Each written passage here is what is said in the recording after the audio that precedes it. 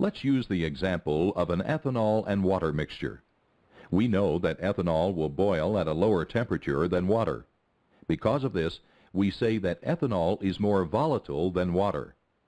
If we add heat to a 50-50 water-ethanol mixture in a pot, the vapor coming off the top of the pot will be more concentrated in ethanol since ethanol is more volatile. Likewise, the remaining liquid in the pot will become more concentrated in water. If we collect the vapor from the pot and cool it, it will condense back to a liquid. We end up with two liquid mixtures, one stronger in ethanol and one weaker in ethanol.